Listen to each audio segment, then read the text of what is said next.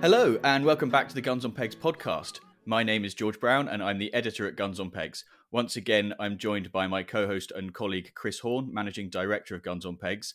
Chris, it seems like summer has finally arrived. I got very, very pink when I went fishing on the bank holiday weekend. In fact, I think the only thing I caught all weekend was the sun. That's very you, George. Yeah, I know. I blank more often than I catch something. Indeed, look, the sun's out. Events are starting, and I heard that that Ragley Hall held an air show at the weekend, full capacity. So things are happening properly. So that's given me a great bit of hope. And this sort of Freedom Day, whenever it happens, so it's going to happen at some point, isn't it? So yeah, I'm in a good mood. Yeah, it's very exciting. Right, so I think, Chris, we've got quite a lot to get through today. So let's crack straight on and introduce our guest. Indeed. So our guest this week is one of the UK's most prominent game chefs and a champion of game cooking. He's become a TV superstar with 2 series of his own show on US TV called Farming the Wild. He's a devoted deer stalker and even runs deer box deliveries. This is when he isn't running his critically acclaimed restaurants and hotels, including the Harwood Arms in Fulham, the Elder in Bath, the Woodsman in Stratford-upon-Avon. I mean, I'm just tired talking about what you get up to. So my first question, my first question will be: when on earth do you get time to sleep? A huge welcome to Mike Robinson. Well, it's awesome to be here. Thank you for inviting me. I mean, not often is the honest answer, but I have an unbelievably low boredom threshold. So, whenever I think I can't do anything else, I push a little harder and find something else to do. Hey, good man. I mean, it's you've got a huge amount going on there. Just such an eclectic mix. Yeah, so I wanted to pick up on one of the first points that you made there, Chris. Mike, for anyone who hasn't seen it, can you tell us a bit about your TV show and maybe where people can watch it if they want to do so? So it's a little odd being a Brit making a show for an American audience predominantly, which is the Outdoor Channel in the US. So the Outdoor Channel is a broad spectrum of programs, but for the outdoor lover. And they're finding more and more that people are more and more interested in finding out about the food and the cooking side of wild food than just watching people go out and hunt it. So we created this show called, which I came up with the name Farming the Wild, because it defines kind of what we do. And it's not normal really for the States in that we don't shoot a lot of things with antlers. We focus on what we do here in the UK, which is we manage deer predominantly. I mean, we've also done programs on partridge shooting, pheasant shooting, goose shooting, rabbits, ferrets, crayfish, foraging wild food, you name it. So we've just finished the 3rd season of this, which is going to go to air in the States in September. And I can say now, for the first time, we've also just finished filming at the Woodsman in Stratford-on-Avon, just down the road from Ragley Hall. I've just finished filming a new show for Outdoor Channel, which I hope will make it over here, because it's not heavy on hunting. It's more about food, which is called Wild Game Masterclasses. So it's literally my chefs and I in whites in the Woodsman kitchen, taking a recipe with all its side dishes from start to finish in 25 minutes in a restaurant kitchen, but done home style. So we're not using crazy equipment. We're doing it old school, teaching people old school cookery preparation techniques for making things like fallow deer osso buco or, peri-peri partridge or whatever it might be. That sounds amazing. And I think, this show I think is going to rock. It's really cool. And I'm very pleased with it. So am I right in thinking then that Farming the Wild you can only see if you're in the States? What they do is initially it just goes out in the States. And then once it's been out for a while, they stick it on MOTV, which is the portal that anyone globally can watch. And it does really well on that. And then they also, once it's been out for a really while, they put it on YouTube. So you can watch maybe the first 2 seasons now on YouTube as well. All right. Brilliant. But it's been a huge adventure, and it's all about what we do day to day in Britain. I mean, it will resonate with Brits because it's what we do, basically chasing gangs of deer around the countryside, trying to do something about the numbers, and then trying to inspire people to cook it in different ways. And TV's a really interesting one. In a former life, I worked at a company called Fishing TV, making fishing programs. And I imagine that the challenges of making a hunting show are similar in that you cannot rely upon the animals to do what it is that you want them Oh, to never. do when you want them to do it. No. In fact, it's interesting you say that about fishing TV because, and just to say how busy things are, I've also been commissioned to make a new show for Outdoor Channel called Fishing the Wild, and its subsequent spin-off Wild Fish Masterclasses. So I'm making 4 different shows for them at the moment. Get used to the concept of stunt fish. That's all I'm Yeah, saying. Never.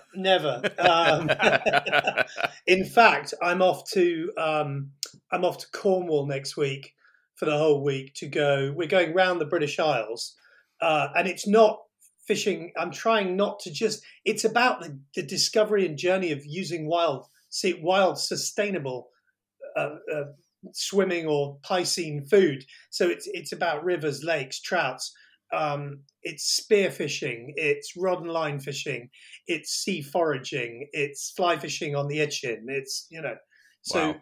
and it's about meeting people and going on a journey and cooking what we get. Sometimes we don't get a lot. It sounds absolutely fantastic.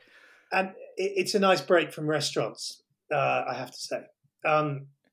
Yeah, so, well, we'll talk about the restaurants and all that kind of thing in a bit. But I think, Chris, at this point in the podcast, I would normally ask our guest what it is they're drinking, but we've got a slightly different running order today. Do you want sorry, I'm already doing it. That's the idea. Chris, tell everyone why we're doing things a bit differently today. Well, for those that have listened to quite a few episodes now, you will know that we are organising what we're trying to create, essentially the biggest bash post-lockdown at the Game Fair on the Saturday night, and we've had all sorts of people get involved. I mean, it's going great guns, and it's really, really gathering momentum. We've been on the ask for listeners to try and contact us and let us know what they can do to contribute towards the party. So we've got all sorts of things. We've got a magician, we've got a cannon, we've had Tim Madden step up to give us the venue, make all that sorted. We've got loads of different things coming in, and we got loads of people coming as guests.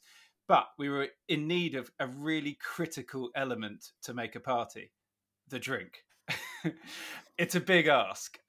Anyway, I'm really, really pleased because he's here with us now. That we have John Fordyce, who is the co-founder and managing director of Borders Distillery, who has stepped up in the most royal way possible for you, our listeners.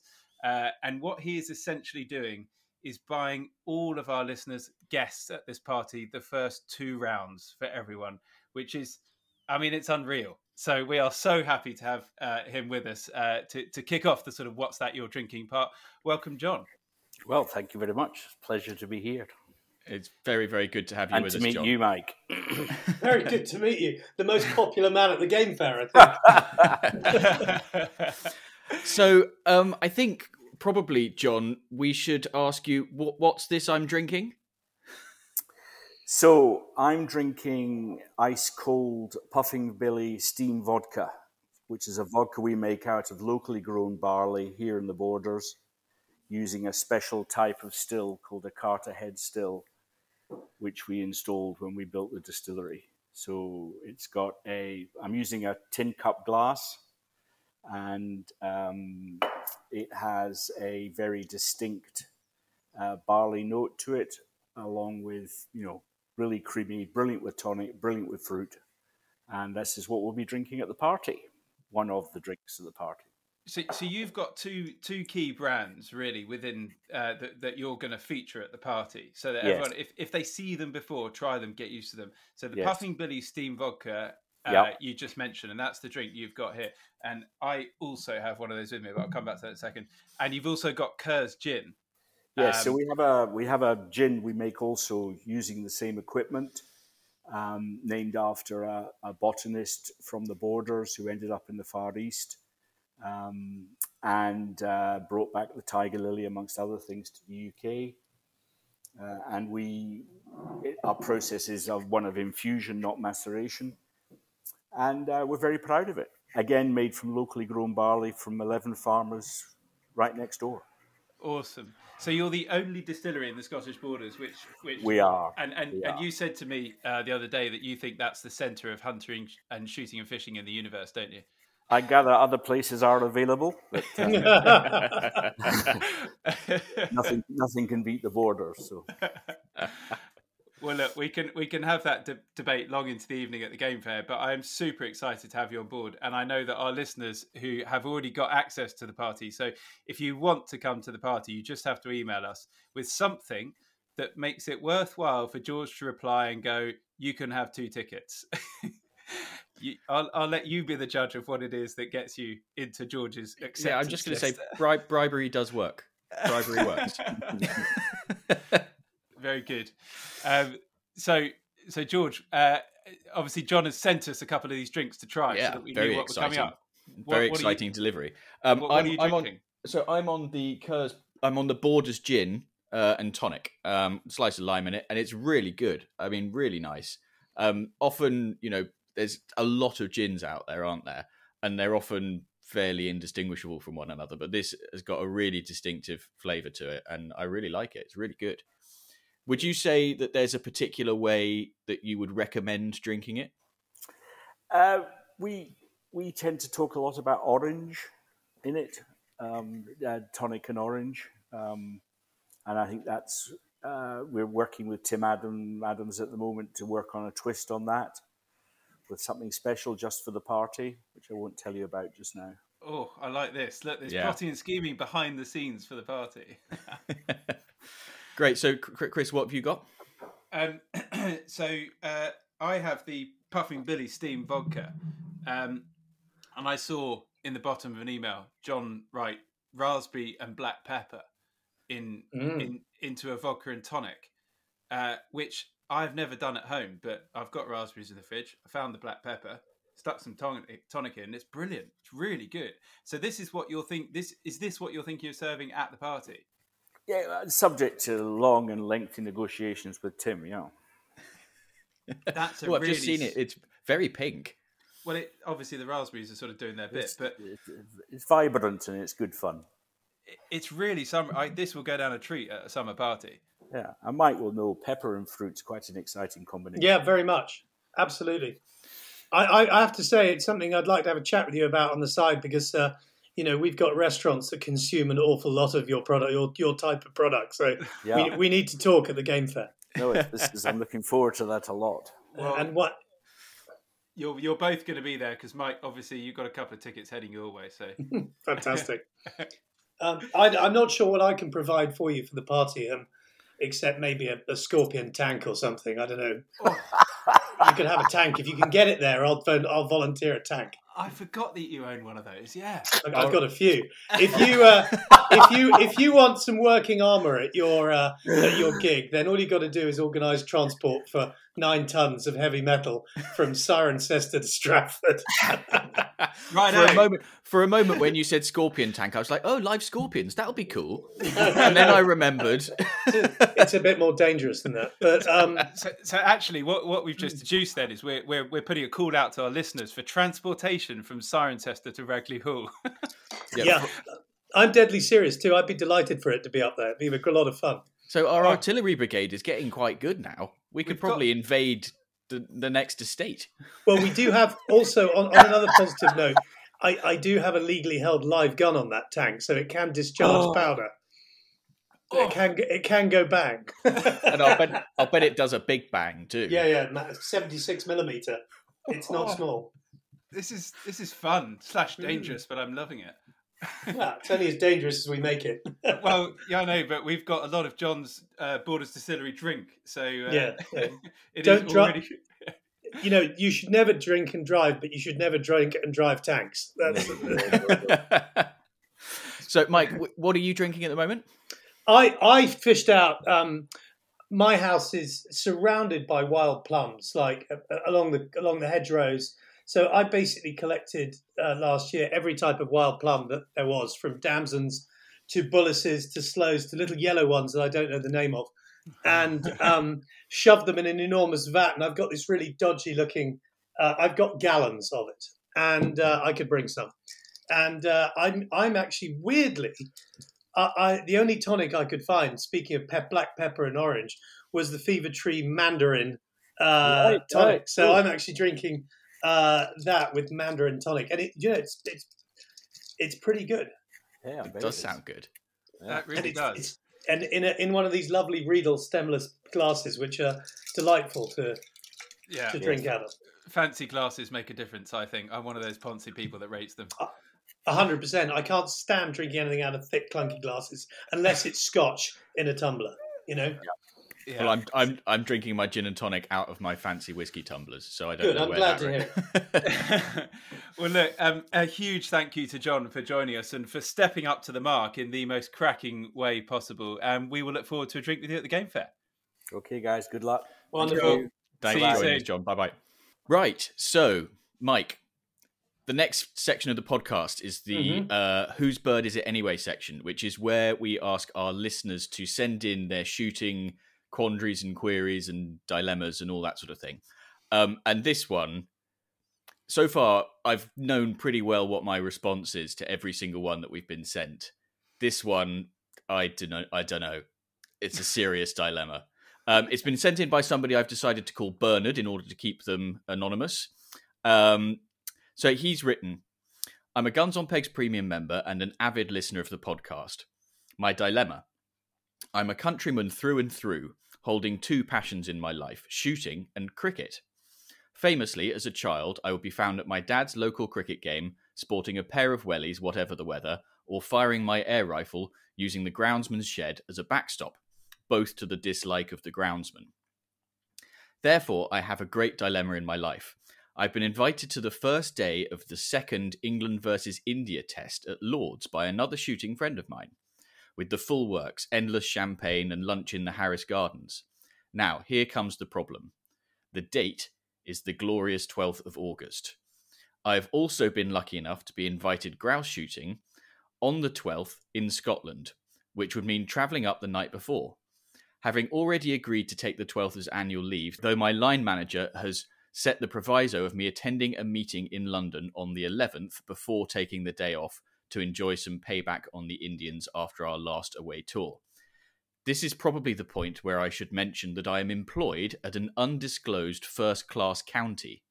As I write, there are 6,500 fans attending the first test versus New Zealand at Lord's, which provides uncertainty that we may be back to full capacity in the stands by this time. Do I speak to my boss and find another colleague to attend the meeting, pack my bags and head to Scotland? Or, regrettably, decline the grouse invitation and hope that restrictions are eased before the Lord's test? Now, Chris will know, Mike, you won't. I think if I have two passions in life, they are shooting and cricket, and you could probably stick fishing into that mix as well. So I genuinely find myself pretty unsure how I would go about resolving this dilemma. Mike, are you a cricket fan? I played a lot of cricket at school, and I watch internationals, but not county cricket. I'll be honest with you. For me, it would be a no-brainer. I would go north. I think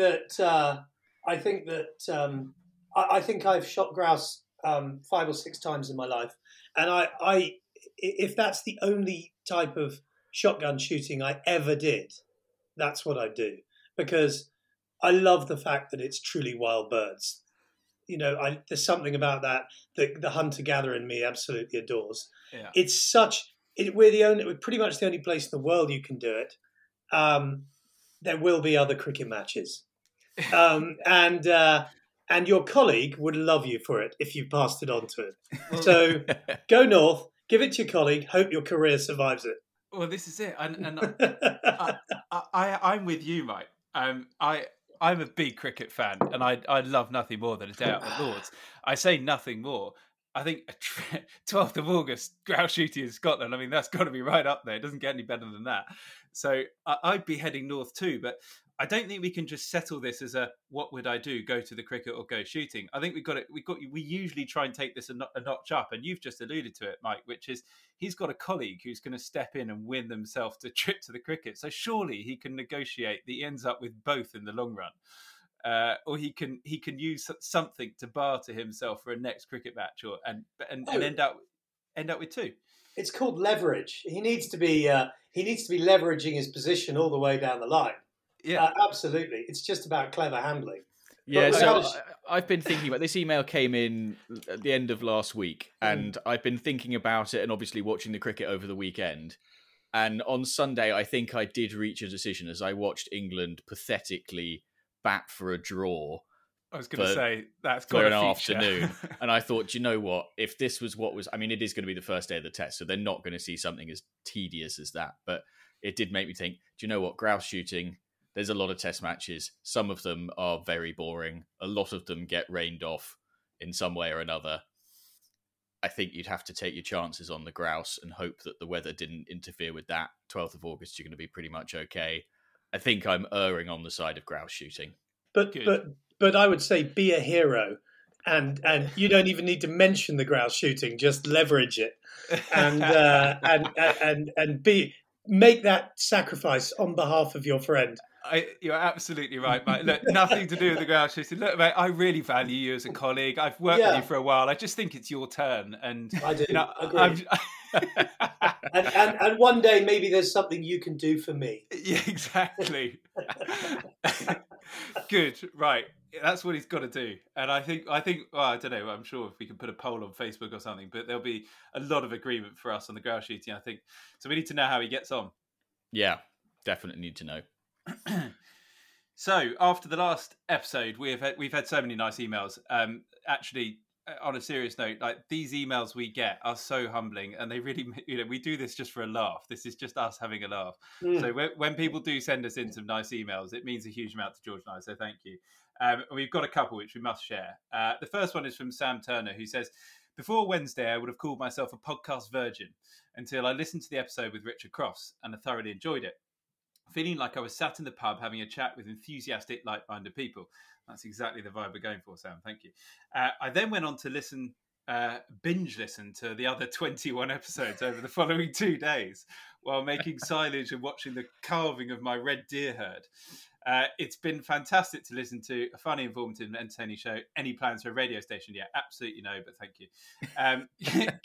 Keep up the good work. I look forward to next episode as well as the coming season. It's got to be better than the last one. Hopefully see you at the game fair, he signs off with. Clever, I thought. Yes. Sam, you will. Obviously, this is how you butter us up. This is how you get game fair tickets, isn't it? Yeah. That and booze. Exactly. You got 2 tickets headed your way. Thank you for your lovely message. Yeah, so I've also got a very nice email from Tom Naylor Davis, who is also keen for the game fair. He said, just a quick note to say, firstly, thank you for continuing the podcast, which formed a wonderful part of the new normal through last year and the disrupted season. Keep them going. Here's my attempt to secure a party invite. Shooting is the escape from the horses, pony club, show jumping and eventing with a horsey mad wife and children, and I'm the sponsor, groom and bottle washer. My daughter Bethany has qualified as one of the jockeys in the Shetland Pony Grand National at the game fair, and she was kind enough to invite me as the groom to the show, knowing it was the shooting equivalent of Hickstead, Badminton and all the others, wrapped into one. So I'm able to bring Velvet, the Shetland pony, to the party, although hearing on the latest episode, I'm not sure if that's compatible with Tim's restaurant rules or the cannon going off. It might cause the Shetland to complete the course in record time with me in hot pursuit. Here's hoping anyway. Now, Tom, I grew up in a horsey family. My mum was horsey mad. My sister was horsey mad. I feel your pain. I really do. And so just because of that, I'm giving you tickets to the podcast party. Yeah. I absolutely feel his pain. I'm really looking forward. I think it's Tom, his daughter Bethany, and presumably his wife. But he mentioned something at the start of that. He says he's the sponsor, which just got my mind going. So this is a message to Tom. Do you reckon we can sponsor his daughter's Shetland pony in the Game Fair Grand National? What, get like a Guns on Pegs podcast silks made up or something? Well, I was wondering if we sponsored, and I mean actual cash here. Maybe they come to the party and we do one of those outrageous oversized checks as a sponsored award for his daughter Bethany. But just like any sort of Premiership football contract, it comes with a whole load of terms. And what I was actually thinking is, do we ask him if, like horses have stable names and race names? Should we ask him if he'll rename the race name of the Shetland pony for the game fair Shetland Pony Grand National in return for sponsorship. What are you thinking we should rename it Well, I don't know, like Guns on Pegs podcast or something like that. What do you reckon? I mean, don't you think that What's That You're Drinking is a better racehorse name? Yes, I do. Oh, you hero. Okay, so What's That You're Drinking? Winning the Shetland Pony Grand National at the Game Fair. Okay, I think it has to happen, and it's got to happen. So honestly, we'll do a bit of negotiation. I'm prepared. I don't know. Well, let's make a contribution towards his cost for the Shetland Pony Grand National. We'll do one of those oversized checks award. Is it going to be like the first? She'll be the first sort of professional jockey, paid sponsored jockey. You never know. She might get disqualified for being a professional. We better be careful. But yeah, Tom, drop us an email. Let us know if you're interested. pod@gunsonpegs.com. One more email, Chris. We did. I want to read out this email from Blair Bellman, who I think deserves some sort of special commendation because he's actually been using the podcast as a way to get new people excited about shooting. So he writes, "Hey guys, I have to say what a fantastic job you're doing with the podcast. It's bloody brilliant. Bravo." So this guy, he's after Game Fair tickets again, isn't he? The last podcast with Richard was so good. I'm so glad I'm not the only one who thinks about this way about high bird shooting. I don't have pots of cash, but since I was a wee boy, I've dreamed of shooting at the Brigands. And after this podcast, I'm literally jogging on the spot. Because after several years of trying, we have finally booked today at the mighty Brigands in January, with Plastinum the following day. So nice to hear about how much of a gent Richard is, and I can't wait to meet everyone. I love listening to you guys normally when I'm sitting in my digger or van up here in Aberdeenshire. It's had such a positive effect on my guys as I make them listen in the van on our way to jobs, that they're now asking more and more about shooting, and if I can take them out for a shot at the clays, which is brilliant. That's I love that. I say he's forcing our podcast on people that don't shoot and they now want to go shooting. That's good. Yeah, I love that. It's great. Right, so Bernard, Blair, Tom, and Sam are now all members of the Most Noble Order of the Garters. Mike, so are you. So all correspondence that gets read out gets you into this exclusive club. Okay. And a pair of the very desirable and highly sought after Guns on Pegs podcast shooting sock garters. And of course, you're also all now on the guest list for the Game Fair party. So if you listening have got a shooting confession, quandary or query, or would like to try and get your hands on an invitation to the party, drop us an email, pod@gunsonpegs.com, and if we read it out, you're on the list. Indeed. So it's going to be a big one. And we're waiting to hear someone who can transport Mike's tank. That's all. And by the way, in both directions, I hasten to add. You mean it's not road legal? It is road legal, but 62 miles is quite a drive in that thing, I can tell you. You're going to need some sort of back operation. I'd need a fuel Bowser behind it. Actually, that's not true. They did. They've got an astonishing range. Sorry, and get nerdy here. But the problem is the size of the tank. It's 550 litres. So filling it up at a petrol station is not a nice experience. Oh my God, I'm getting the calculator out. 700 quid. Yeah. At least. 800 now. 800 now. And it'll, I don't know what it does to the gallon, to be honest with you, but it's as quick as a car. Is it one of those ones that does gallons to the mile? No, it'll do, I reckon it'll do 4 or 5. I remember reading about a guy who put a Spitfire engine in an old sort of Rolls Royce, and it did 220 in forwards and 70 in reverse. Well, it'll do. A Chieftain would do 2.5 gallons to the mile. Oh, I think there's a few members of modern day politicians who would have an issue with that, wouldn't they? Yeah. It's not dissimilar to a Range Rover, really. But not dissimilar. So, Mike, we need to know a little bit more about you. I'm dead keen to hear about all your various enterprises. So, you're famous for fine dining restaurants and menus that tend to have a lot of game on them. I wanted to ask, which was first? Was it cooking first or game first? And essentially, did one lead to the other? I started off, I opened my first restaurant, which was the Pot Kiln in Berkshire, in 2005. And I'd been fanatical about shooting my own food since I was about 12. And I didn't shoot. So I had family, my family, not shooting family, they didn't shoot. Although it missed a generation, my grandfather was mad about it, but I never met him. And I inherited his shotguns. And he was from Lancashire and ran a shoot at Bolton Boland, and was famous for training and owning spaniels. He had a very well-known gun dog brand, kennel name, I think it's called, which was spaniels. And most people listening to this who love their Springers will have this dog in their genetics. He had a famous dog called Markdown Muffin, and Muffin Muffin was a legend of a spaniel, and very randy, very prolific. Like, he's fathered thousands of dogs, and he's a bit like Genghis Khan, you know.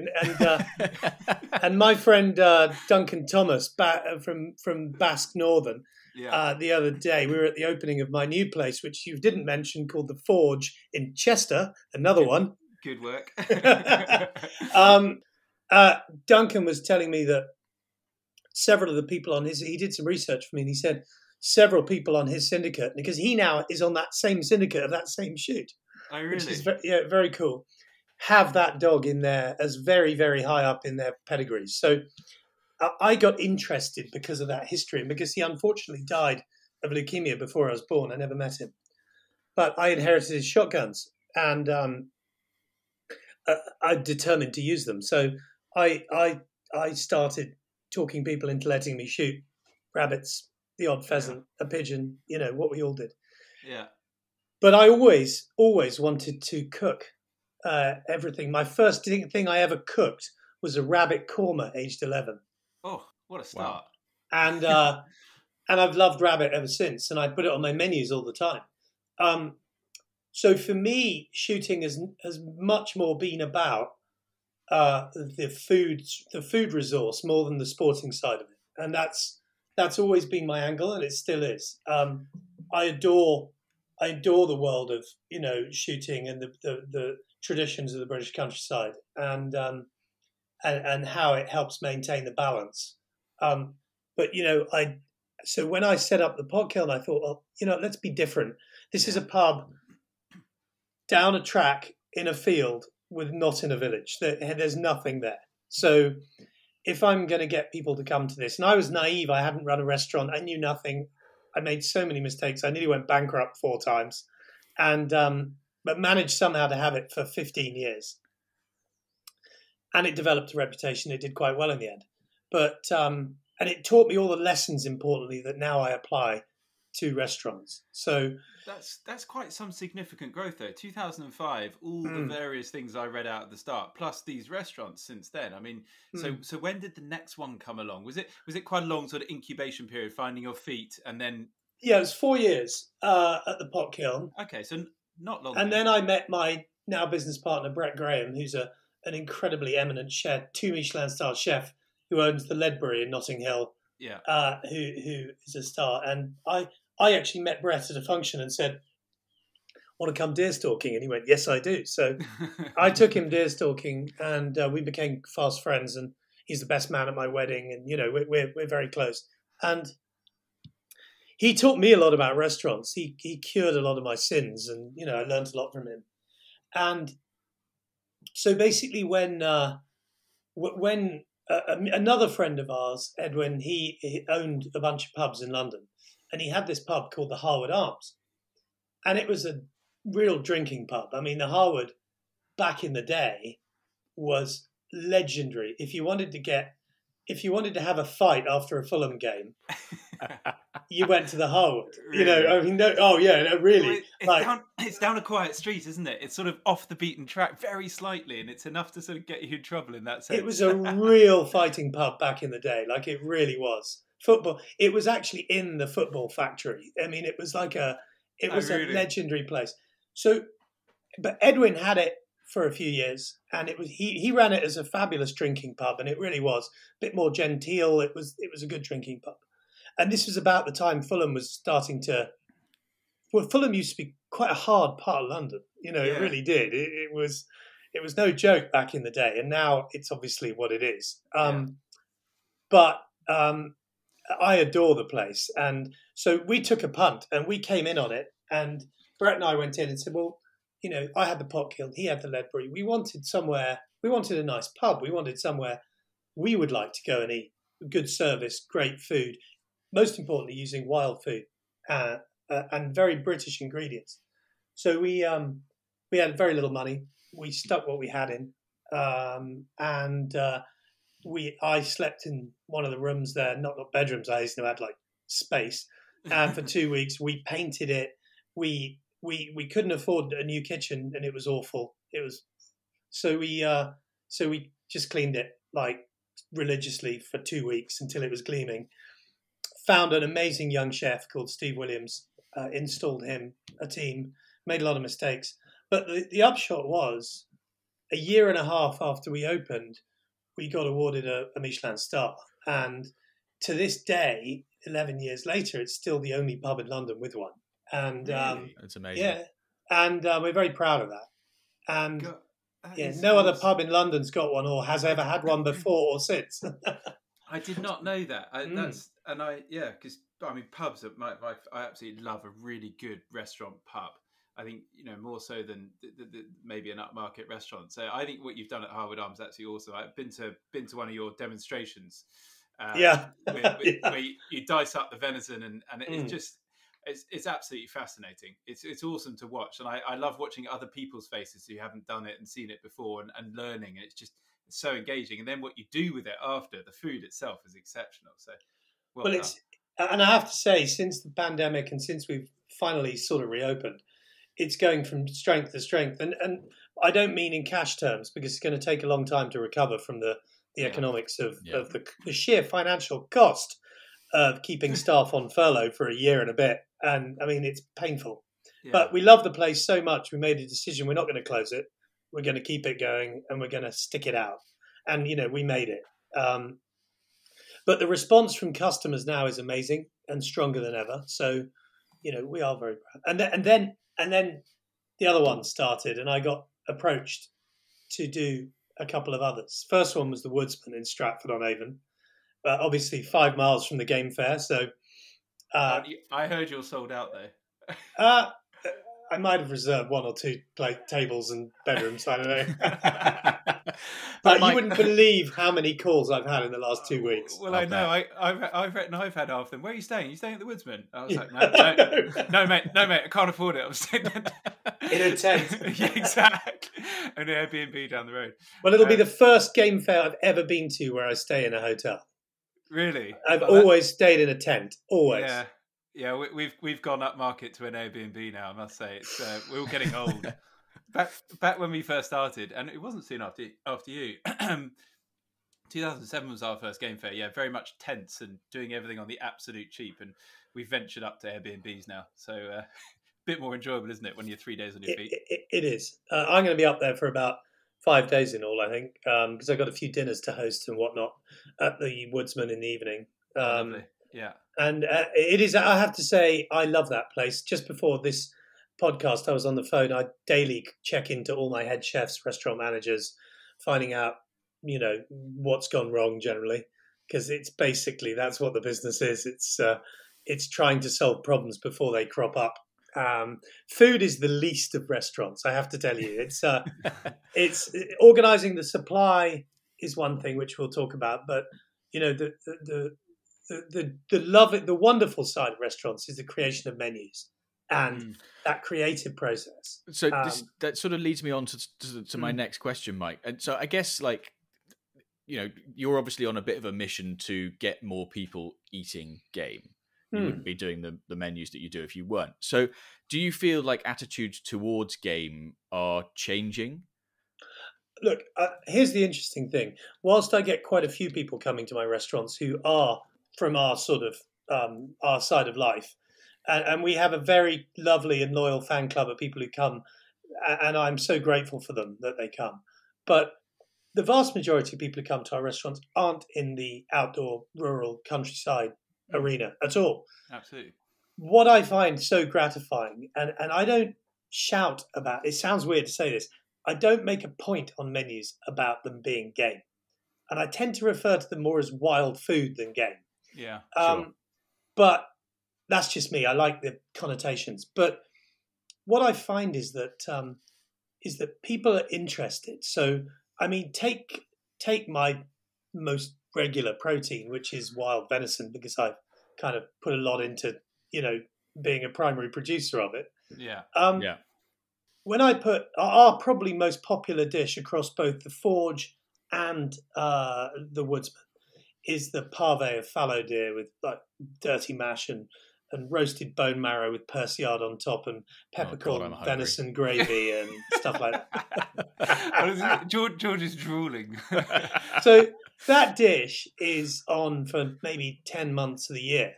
And because what I do is in the high season when we're having to shoot a lot of deer in March, etc., I freeze down whole haunches and vacuum and double vacuum and freeze them.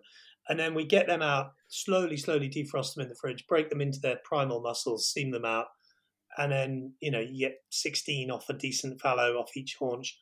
And let me tell you that I put that on the menu in Stratford, and it mirrored what happened at the Harwood, and it mirrored what happened at the Pog Hill. Not through PR, but because people go to it. So and here's the thing, I name check the animal. So we say a pave of wild fallow, char grilled with dirty mash and roasted bone marrow, Persiard, peppercorn sauce, blah, blah. And then people see a beautiful chunk of wood oven roasted cod with gremolata, or they see a chump of lamb, although lamb's selling very well at the moment. So we have a mixture of things on the menu, very, very broad. But 50% of all the main courses I sell are that one fallow deer dish. Wow. That's unreal. That's across two restaurants 200 miles apart. So they go for it. I mean, they go crazy for it. That's just fantastic. It's almost marketing, though, isn't it? Because a lot of those people probably won't have had venison before. Do you think? So again, don't use the word venison. I say fallow deer. Exactly, fallow deer. A lot of people are put off by the word venison. Well, therefore, it is marketing, isn't it? Yeah, it is just a choice of words. So it's been a very interesting learning curve, and then also we have a signature dish which Brett taught me to make, which was our amazing shoulder of roe deer. So we take shoulders of roe deer and we braise them overnight, and we twiddle out the shoulder blade, and we brush them with margarine butter. We wrap them in rolled out smoked bacon. We then vac pack them, and then they get warmed up, and then they get popped in the wood-fired oven and glazed with honey, mustard, and apple. Oh God, I'm hungry. And they're for two people. And hang on, this is important because this is for two. So it's a whole shoulder. Most people, a shoulder of a roe deer is a very difficult thing to do anything with, but this transforms it. And this is the thing: cooking is about alchemy. It's about taking second. Anyone can make a rack delicious, right? Anyone, and it is. I mean, it's delicious. But the key is the sniggly bits. I think the shoulder of roe deer is what I had at the Harwood once, and I couldn't believe it. And I've been telling people about that for many times since over the years, because you're absolutely right. It's about what you do with the cuts that are the less glamorous cuts. And chefs all want to buy. I now find myself selling venison, and outside our own restaurants through Deerbox, through our online business, and I find that. When we sell it to the public, they like to buy. The public are adventurous; they want to buy all of it. And we make koftas, we make burgers, we make sausage, we make Scotch egg mix now for Deerbox. So portions individually packed that'll do a perfect Scotch egg of pre-seasoned Scotch egg mix for wrapping around the famous Harwood Arms Scotch egg. And so we try and help people, and the public go for all of it. Chefs, a lot of the time, I try and force chefs to do what I make my chefs do. I make my chefs take whole carcasses. So if we're using pheasants, they're not allowed to buy 200 pheasant breasts from a game dealer. They have to buy 50 pheasants or whatever and break them all down, because they have to confit the legs. They have to make bourguignon sauce out of the pheasant legs to go with the pheasant breast. They have to, you know what I mean? That's so good to hear. To me, whole carcasses are critical. So it's interesting you talking about the supply side of things. Now, as you'll have gathered, typically this podcast is mostly pretty silly, and having a laugh. But yeah. My role at Guns on Pegs is to do the sort of journalism side of things. So once a podcast, I put on my journalism hat and I ask a challenging question, if I can. Go for it. Warning, journalism ahead. Warning, journalism ahead. So the last year or so, all the restaurants have been closed, and they're a really important market for venison, or deer, if you prefer. So the demand's gone through the floor. Should we? I'm really glad you're asking this question. Should we still be shooting deer if there's no demand for the meat? So, first of all, there is a demand for the meat. However, it has gone down. So, okay, fascinating you ask this question because it's what I've spent the entire morning doing, apart from talking to chefs. So, I'm in the process of starting a program for which I won't talk about the name of it yet, but it's going to launch in July. And the whole idea of it is I'm writing an open letter to 2,500 chefs in the UK, supported by some huge names in our industry who have all agreed to support it. And I'm doing this in concert with the Country Food Trust, and I'm setting up a program whereby we will, on this letter, we will have a link to a website that will have a list of all the artisan deer providers of wild venison, quite a few of them, in regions of the country, so that this is not based at the public, by the way. This is mainly based at restaurants and chefs. Yeah. Because what we need to do to reinvigorate the market, in order to shoot deer, you must have a market. Because you can't kill a deer if you can't sell it. Okay, that's just ethics. So, and there's only so much deer that your average deer stalker can give to their mates. If you're managing an estate where you should be killing 500 deer a year just to keep the population level, well, the likelihood is this year, even with your very best efforts, you might have been able to cull 200. And those are the figures. So I've been talking to game dealers all over the country. And the figures that I am getting, I mean, I cannot say these are accurate because it has to be done on what game dealers have been buying off people. It's the only way we can do the numbers. But essentially, it's looking to me like somewhere between there's a reduction in cull of 50 to 60% over the last 12 months. Well, if you think about it, okay, we had a population of deer in the UK that was growing 10% year on year, is what all the organisations think it was doing. Okay, so we weren't getting on top of them. Now, but that was with a lively restaurant market and a good export market to Europe. So, this is my journalism thing going into overdrive, answering your question in detail. In March 2020, people like me, take my little business, Albar Larder, I had 30 fallow carcasses hung up on the 5th of March last year. Brett and I get the phone, they're about to shut us down. Yes, I know. 2 days later, all the restaurants are closed, okay, on the 9th of March or whatever it was last year.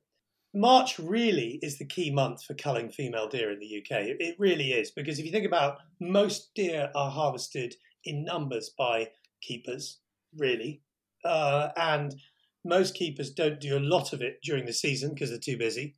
Yeah. And then, so they focus on February and March. They need a holiday, so they often go on holiday in February. So that really most of the deer cull happens in the magic 6 weeks, which is the last 2 weeks of February and March. That's when an awful lot of it comes in. So you lose 2/3 of March, suddenly all the game dealers say to all the deer stalkers, not buying anything, because they've already got the deer in stock that they bought over the last 4 weeks, right, in January and February and March. Yeah. So literally, I mean, I had phone calls from people all over saying, can you buy my deer? Can you buy my deer? And I'm like, no, I've got 30 of my own hung up. So we swerved. I swerved. I have a full FSA processing facility. So I got my head chef down from Stratford, John, and he and I cut up 30 fallow deer and packed them, set up via Instagram and set up an account with DPD, and we set up Deer Box and we sold everything we could shoot. We sold 100 deer over April. That's so good to hear. But and then my business partner Ben and Heath and I got together and thought, let's do this properly. So we set up Deerbox, and Deerbox is growing from strength to strength because Deerbox has two arms. One is to the chefs, where we attempt to sell them whole carcasses. Yeah. And our point of difference on that is we sell the carcasses wrapped in muslin, delivered to the restaurant and because we shoot them, process them, and deliver them, we can give them a passport saying who shot that deer, on what day, what it was, its name, who it was related to, everything else, right? Yeah. So Traceability par chefs excellence. love it, right? They love it. Yeah. They've got a story to tell. Yeah. And if I'm anything, I'm a storyteller. And Yeah. I've learned in restaurants you tell stories. So, Absolutely. but they have to be true stories. So we don't give people bullshit. We tell the truth. So moving on back to your question, then November rolls around, and boom, everything shuts down again. Okay, so this time the entrepreneurial spirit. A lot of people are cutting their own deer, selling them to their friends, selling them here and there. Things like things like on social, game for the table, stuff like this Yeah. is amazing, but it can't compensate for game dealers going, we can't buy your deer, okay? Because game dealers couldn't sell as of January. Game dealers couldn't sell to France, couldn't sell to Belgium, couldn't sell to Holland. I know game dealers who had 80 to 100 roe deer in pallets, 6 pallets of them, going whole in the skin to Belgium, which they do all the time, and they got held up for 5 days and they had to get rid of the whole lot. Oh my God. Goodness me. Because the bureaucracy held them up, right? So we have the perfect storm. We have no export, right? And we have no restaurants, no hospitality, and none. So it's just maths. A lot of people have said, oh, I got my cull. I shot all the deer I'm supposed to shoot. I thought, well, good for you. Honestly, good for you. That's brilliant. But I can tell you across the country that isn't the case. Yeah. I spoke to a very eminent game dealer this morning who said, and I said, give me your honest answer. What do you reckon the culls down last year? And he said 60% is the figure I'm hearing. So if we had 3 million head of deer, which is a sort of figure that I've seen online quoted, what do you reckon that figure is now? 60%. Well, now as of the last 2 weeks, they've just dropped their young. Yeah. So think about that R number. It does not mean that the deer population suddenly goes up by 60%. What it means is, no, of course, you have to know at that point what the female to male ratio is. It gets a bit more complicated. And with fallow deer in the UK, the Deer Initiative, before it closed down, reckoned that the female to male ratio across the UK was about 7-1. Okay, that was told to me by the director of the Deer Initiative 4 years ago. So that was before they closed. So I have no idea what it is now. In my area, around the Cotswolds, where we manage a lot of deer and large areas, we think that our current ratio male to females is 3.5 to 1. Okay, and that's good for Britain. That's really good. The Deer Initiative reckoned that parts of Northamptonshire was 16 to 1 4 years ago. Goodness me. Yeah, these are figures that were published, and so I'm extrapolating madly, but I would guess, doing some arithmetic, that if 2/3 of the female deer that are alive have a youngster, right? So if 60% of the female deer have a youngster, then I would think that our overall population, and particularly this is damaging for the fallow, the sika, the red, the big herding, grazing deer. I would think that we'll see an increase across the UK or England, because Scotland's a different kettle of fish. Scotland manages its deer very differently to us. Yeah. But certainly in England, I would think it's 35% in 1 year. Crikey. But so this leads on to something I really wanted to get to. Yeah. You maybe you got a point, but I wanted to get back to the Country Food Trust point, because I think that it's got to lead back to that, because it does. You probably know I'm a trustee of the charity, and the amount that's happened over the last year, and maybe you can give the numbers on that, because I had this last week I got my hands on the first one of the original sample batches of the venison bolognese that the It's country great, isn't it? feeds to people in need. And what a meal! So it's delicious. And I mean, Tim Adams did an amazing job with that recipe. It's stunning. Yeah. I ate some the other day for lunch at home. Yeah. But I'm working really closely now with Tim Woodward, and I was on the phone to him this morning for about an hour as well, and and he and I are doing this initiative together to the chefs, and very much the idea of this is that I want to get this group of people together who shoot deer, who harvest deer, who are reputable. They have to do it without lead. They have to, and that's not even an issue anymore. On rifle bullets, I'm afraid it's just happened. Yeah. You couldn't sell a deer now. It's shot with a lead bullet. That's all there is to it. So what we want to do is get a group of these people together, create a system whereby a percentage they get access to all these chefs that we are contacting to buy venison, and in return they donate a percentage of all their sales to the Country Food Trust. Wow. And if they find that they've killed a surplus of deer that they can't sell, which is likely, and I did it this year, and I gave 40 carcasses to Tim, and that went to Refectorio Felix in London, the Felix Project, which is a very chefy thing because a lot of my chefs were volunteering there, and that fed that 300 or 400 kilos fed 4,000 people. Amazing. So it's a good feeling to do that, and so this is what I'm going with all this, and I'm just working through it, but I believe that we can. It all comes down to one thing. I've said one thing. It all comes down to one thing, and that one thing is market. You can rural organizations can talk about projects to get people shooting more deer. None of that matters unless you have a market. Yeah. And I'm afraid there's two types of market, because we have to discount Europe at the moment. The two markets are the general public, direct to the door, okay, and hospitality. And then the third one isn't really a market, but it's a necessity, which is charity. So there's an interesting omission from that list of markets. You've said general public, direct to the door. Now, I do my shopping at the supermarket down the road. It's a Waitrose. Don't even and count Waitrose. They've got venison on the shelf, and you pick up the packet, and it says this deer was farmed in New Zealand. I got in a bit of hot water for that, because Mr. William Sitwell interviewed me for the Telegraph, and I did a massive piece in the Telegraph about me banging on about Marks and Spencer's. But look, that again is not everything is what it seems. I don't include in my drive to the reason I'm driving this wild venison initiative is environmental. Unless we deal with this, all the new tree planting in the country will come to nothing. Agriculture will suffer hugely. That tree planting point, I've got it. I think that thing there is just it's so big at the moment. Every bloody product I buy, I bought a pair of reading glasses, and they were like plant a tree, and I'm thinking, which is fabulous until 600 fallow deer come along and eat them.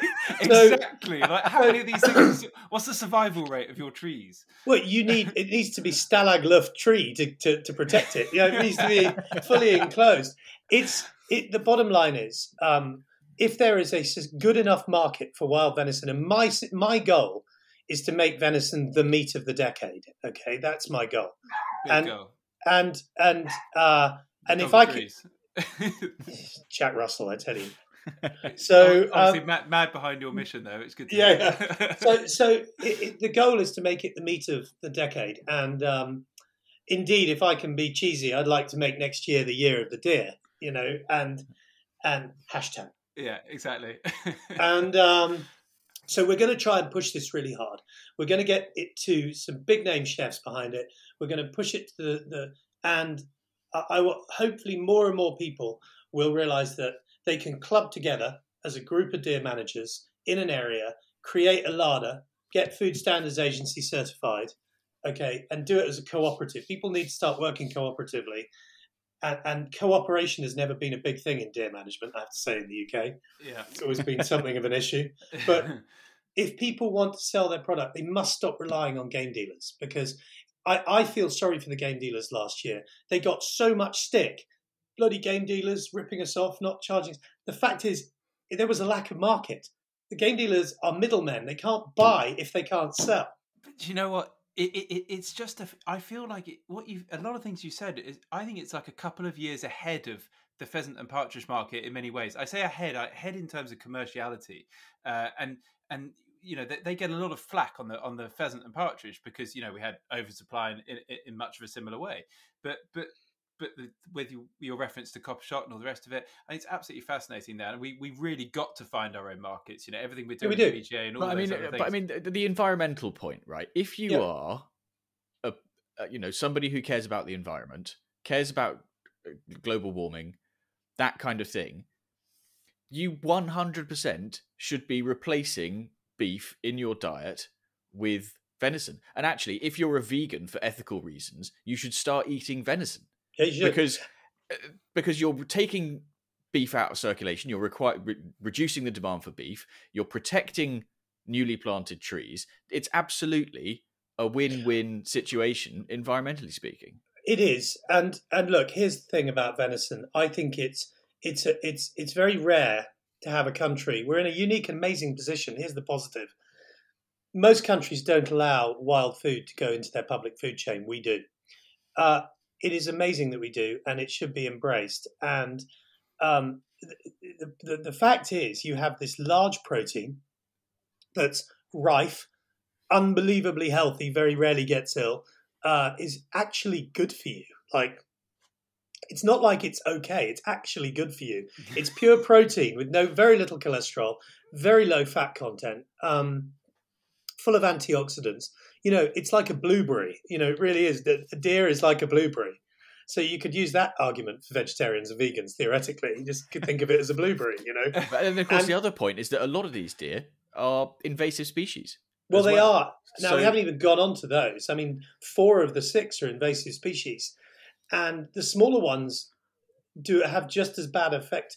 The big word that we need to talk about is biodiversity. Yeah. Because our woodlands, particularly like the woodlands I help manage in the Cotswolds, are stunning woodlands that have been there for the best part of 1,000 years, and they have a diverse range of canopy. They have phenomenal biodiversity, and I have seen that biodiversity improve over the last 4 years since we've been managing the fallow quite hard, and I have literally seen that improve. Like, you've seen better undergrowth, you've seen a more diverse range of other species.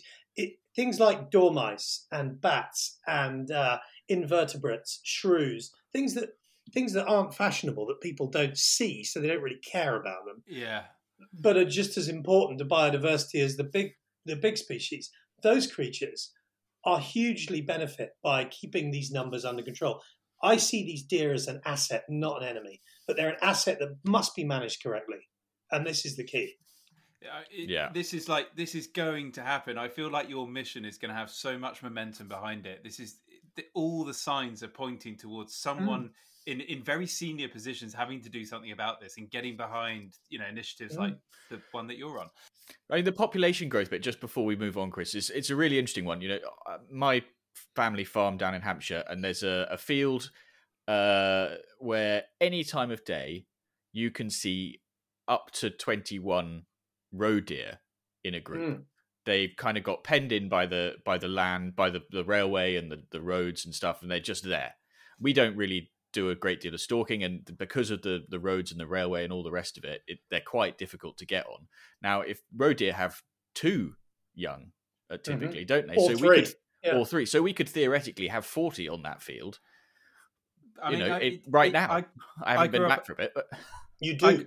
Yeah, exactly. It's the way it works. I grew up in Suffolk, and I would take the dog out in the morning or even at night, and both times we would regularly count over 100 fallow on a 10-acre field just coming in, and it was getting absolutely ridiculous. I always joked to my mates that we had the sort of chavs of the village with a fallow deer, because they would just rip everything to shreds, and it looked like a bunch of people had run through the place. They are thugs. I mean, they are difficult. Don't forget, fallow deer were introduced by the Romans. They are an invasive species, and they were here before the Ice Age, but then they left, and then they came back again.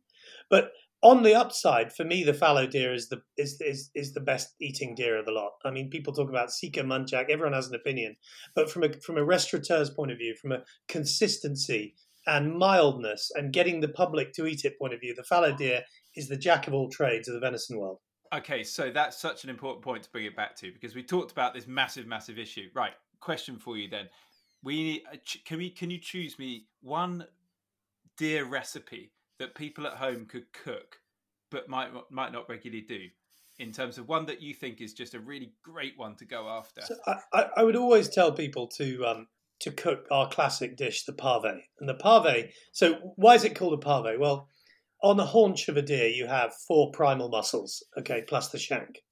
And when we take the leg bone out, we cut it into those 4 long muscles, and then we trim all the sinew off all of those, and we cut them into chunks about the size of a mouse, you know. Yeah. And those are a bit thicker, weighing about 200 grams. And those, traditionally, this came from a French cut called a pavé de rumsteak. The French would cut rumps of beef the same way in big fat lumps. Not like we cut thin slices, they cut lumps. Yeah. And then they do a mini roast and they sear it in the pan, they put foaming butter over it, they roast it in a low temperature oven. So what I would always say to people is get some pavés of fallow deer, deerbox.co.uk. I was about to do it for you, don't worry. I never miss a trick if I can. And then the way I would do it, and this is going to sound really weirdly counterintuitive, but remember there's no fat in it, right? Unlike a piece of beef. So get an oven tray, set your oven at 100 degrees centigrade. Season your pavés with salt and black pepper, lots of black pepper and some sea salt, all right? Rub them lightly with a bit of oil. Put them on the tray, no searing, at 100 degrees, warm. Put them in the oven. And put them in the oven for 12 minutes. Time it, 12 minutes, all right? What you're trying to do here is gently warm the meat up. Proteins change from raw to cooked at about 60 degrees centigrade. So your perfectly pink steak internally will be about 60 degrees centigrade. But what I'm trying to achieve is one that's pink from wall to wall, not brown, black, a little bit of pink. You know what I mean? Yeah. Like where you smash it in a pan and it's cremated on the outside. So we're trying for consistency here, okay? And the joy of this is you can do this for a dinner party of 8. Put 8 steaks in the oven, 100 degrees. Sounds easy, yeah. Yeah, it is easy. 12 minutes. Take them out, pat them off, then get a big heavy skillet or pan, crush some cloves of garlic, some sprigs of rosemary, big heavy pan, throw in loads of butter and a drop of oil. When it gets smoking hot, in go the pavés, toss them around. In seconds, they will colour up. Give them about a minute and a half. They'll go all golden and gorgeous. Onto a board, rest them for 5 minutes, carve across the grain, and then serve them with some epic mashed potatoes. Dirty mash, which is our other big thing that people love. So how many pavés will you get out of one carcass? How big's the carcass? Okay, well, how many of these roe deer do I need Should to we get talk about roll over? Your roe deer. Okay, for a dinner party. Okay, so you're going to roll over a mature roebuck, and I'm not talking about antlers, I'm talking about body. If you're looking at a nice chunky monkey roebuck, his carcass will come in head off, legs off, the skin on at about 15 kilos, all right? So 15 kilos, take the skin off, take 10% off, you've got a 13.5 kilo carcass. Take the haunches off, take the shanks off and the bones out, you'll get about 9 good pavés off each of those. Great. 8 to 9. Amazing. Okay? And the saddle and the shoulders. So yeah, I mean, I've got all these in my head, like, you know, well, how many you get off that and how many of this. So, but it's amazing. And look, stunning. Roe deer is stunning. People talk about their preference a lot. Roe deer is not my favourite, but only because I spend my life eating fallow. Yeah. But I do like a naughty little muntjac as well. Everyone does. It gets a huge amount of raving, doesn't it? For good reason. I mean, butterflied in a Traeger, you know, like one of those Traeger smoker grills, rubbed with seasoning and spices. I like to use, with muntjac haunches, I like to use like Mexican spices. So I grind up chipotle chilies that are all smoky and paprika and dried garlic and salt and pepper, and then I rub that in and leave them for half an hour, and then smoke them in the Traeger, and God, I'm hungry. put them in tacos. Right, it's 5:30 and I'm like dribbling on the table. Mike, it's been a really, really interesting chat. Thank you so much Good. for coming and joining us. It's been so much fun as well. Good, I'm really glad. Thank you for having me. I've loved it, and I really look forward to seeing you at the Game Fair. Well, we're not quite done. We've got one last question. Okay. So the way we like to round these all off is to ask our guests to describe their desert island shooting, which is this imaginary last ever day. Right. It could be shooting, could be fishing, could be stalking, whatever. Money's no object. Logistics don't matter. You can have whoever you want with you, all that kind of stuff. Where are you going? What are you going to do? Who are you taking with you? All that sort of stuff.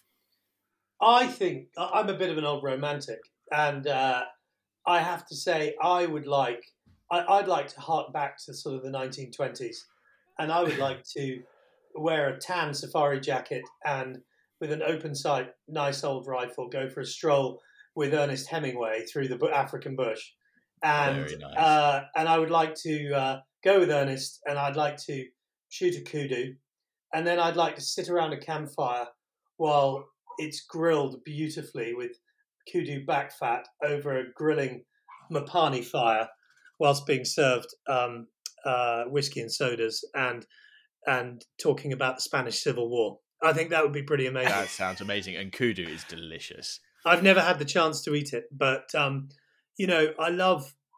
There is a romance to that, and I love the sort of the hardcore aspect of those guys who used to walk for days and days through the bush, no vehicles. They took an animal, they consumed it.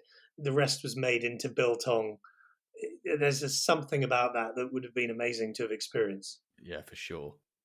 So good to hear all this just oozing passion, and I absolutely love it. It's a miracle. It's a miracle because I feel knackered most of the time. I'm not surprised, given how much you're up to. Yeah, we have another big project next year in the pipeline as well on the restaurant front, which I'll appraise you of nearer the time. Oh, sounds good. Looking forward to it. Well, obviously, for those that are listening, just get onto Deerbox, have a look at what Mike's up to. But look out for him, and if you're lucky enough to get onto the Game Fair party, then we'll meet you there. Absolutely, and I'm going to be doing a few talks about this subject, about the problems with deer, etc., at the Game Fair Theatre, maybe even a demonstration or two. So I really look forward to seeing all your listeners at the Game Fair. Awesome. Looking forward to it. Thank you, chaps. It's been amazing. It's been great. Thanks very much, Mike. So before we go, as usual, there's a final reminder that you can get your hands on a pair of the very exclusive Guns on Pegs podcast shooting sock garters and secure your invitation to the party at the Game Fair by sending us your shooting dilemmas for us to resolve, or by getting in touch to let us know where you've been listening, by suggesting some good finds for syndicates, or by letting us know how you might be able to contribute to the party. Just send us an email to pod@gunsonpegs.com, and if we read it out in the next episode, we'll send you some garters. Finally, do keep your emails coming in. Do drop a rating and subscribe to the podcast on your platform of choice. We'll be back again in a couple of weeks with another episode. But until then, thanks very much for listening, and goodbye.